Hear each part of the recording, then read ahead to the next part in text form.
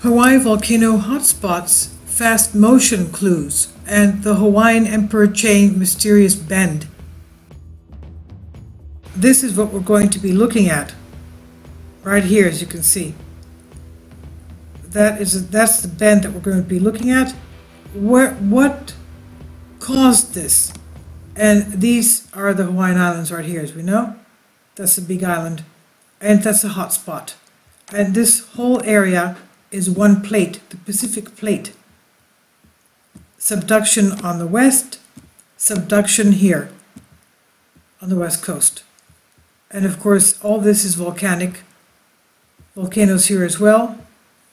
Volcanic Aleutian Islands, volcanoes here, Japan, Kamchatka, Japan, this trench here, Indonesia, Philippines, and the Hawaiian hotspot. Sorry, that's what we're going to be looking at.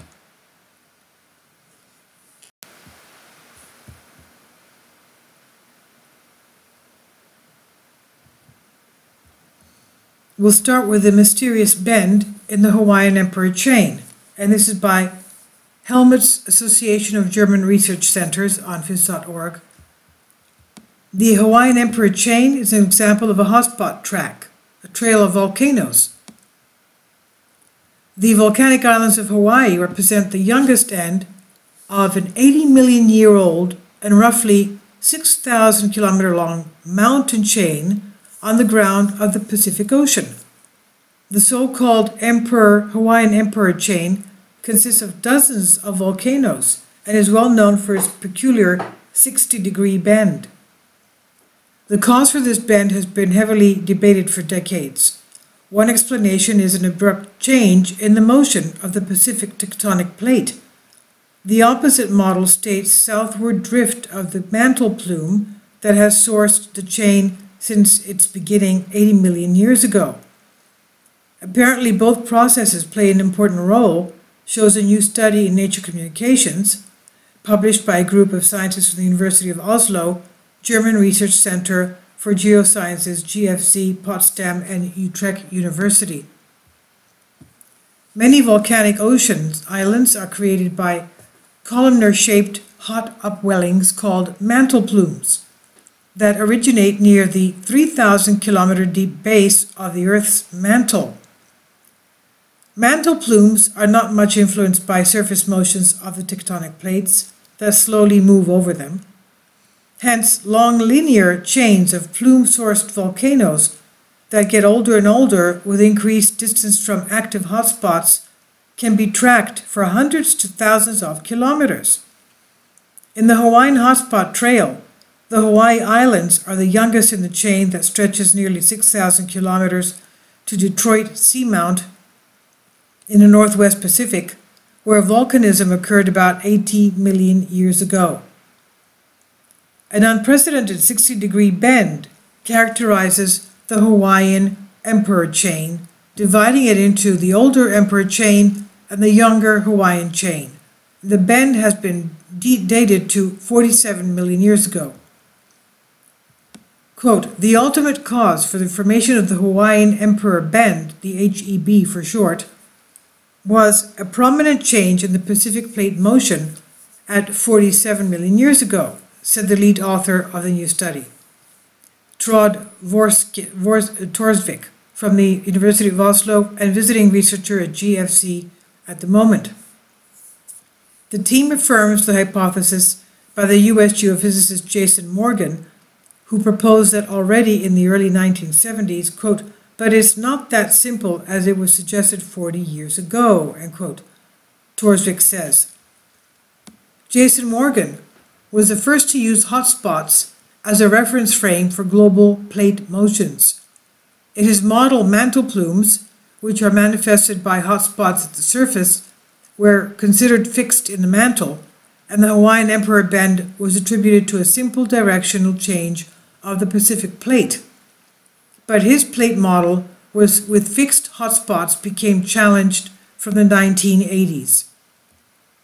Quote, since the late 1990s, it has become clear that hotspots are not totally fixed, end quote, said GFC's Bernard Steinberger, one of the co-authors of the paper. That is now generally accepted, he adds. The mantle flow models predict that the Hawaiian hotspot has drifted slowly to the south.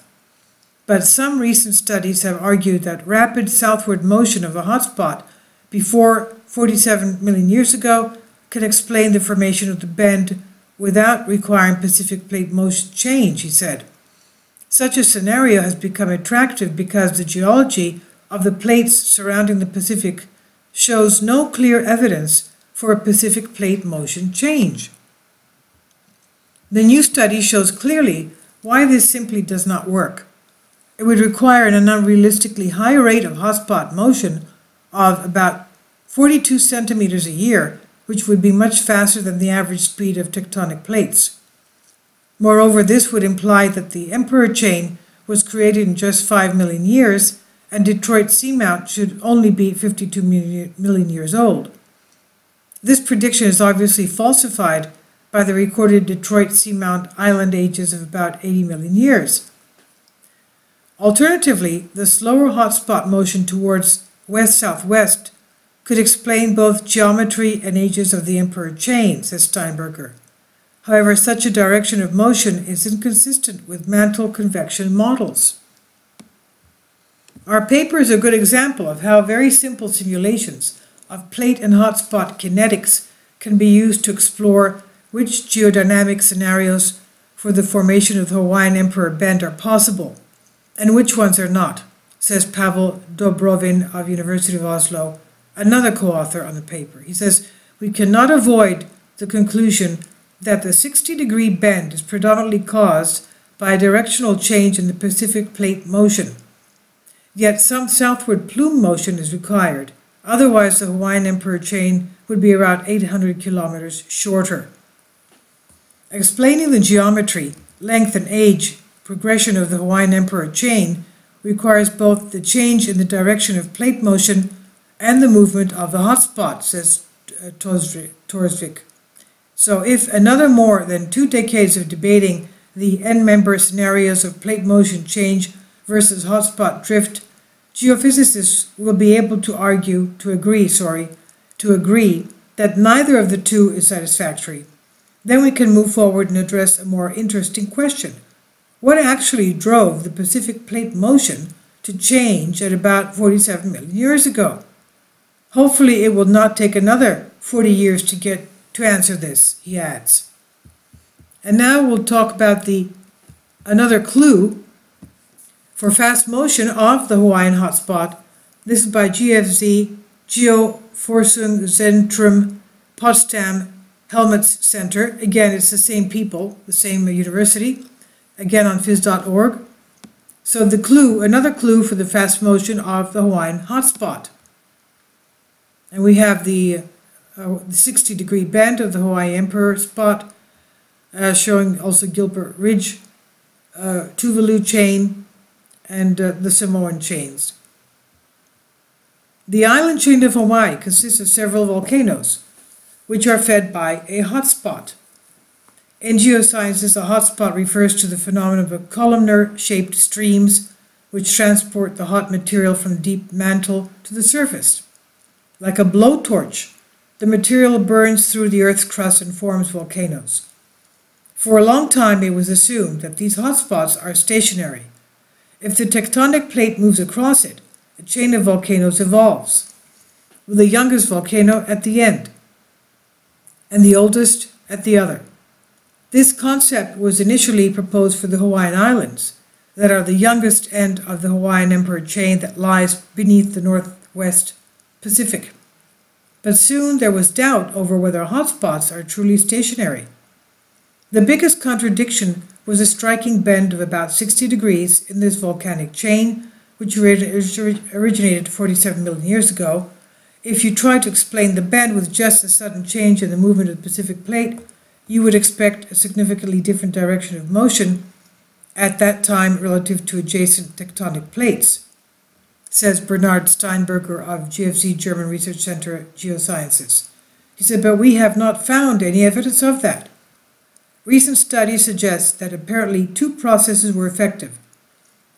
On the one hand, the Pacific plate has changed its direction of motion, and on the other hand, the Hawaiian hotspot moved relatively quickly southward in the period from 60 to about 50 million years ago, and then stopped.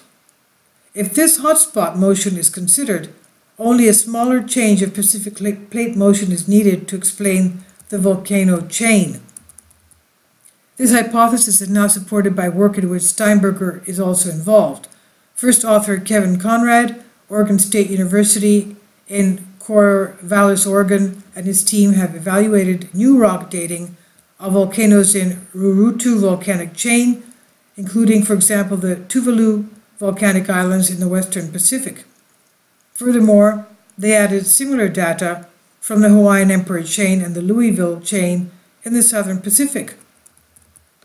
Based on the geography and the age of volcanoes in these three chains, researchers can look into the geological past and see how the three hotspots have moved relative to each other over millions of years. The new data published in the journal Nature Communications shows that the relative motion of hotspots under the Rurutu and Louisville is small, while the Hawaiian Emperor hotspot displays strong motion between 60 and 48 million years ago relative to the other two hotspots. This makes it very likely that mainly the Hawaiian hotspot has moved, says Steinberger. According to his geodynamic modeling, the Hawaiian hotspot moved at a rate of several tens of kilometers per million years. Paleomagnetic data supports this interpretation, says Steinberger. He says our models for the motion of the Pacific plate and the hotspots therein still have some inaccuracies. With more field data information about the processes deep in the mantle, we hope to explain in more detail how the bend in the Hawaiian Emperor chain has evolved.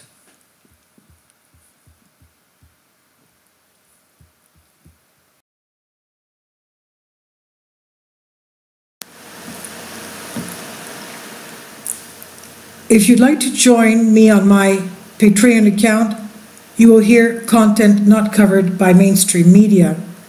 These riveting stories will be based on my research, and I will state my opinions and give my personal insight on diverse and controversial subjects and world events not covered by mainstream media, and not supported by YouTube guidelines. So whatever I have on my Patreon, most of those will not be on my YouTube channel. Please consider becoming a member today. More of the most significant and important videos will be on my Patreon channel. Your support helps me to continue my research and keeps this YouTube channel alive. And we depend on your support, your generous charity, because we help economically challenged families here in Athens, Greece, in Kapota, and we also help the young generation with university tuition and the community around our church. Thank you.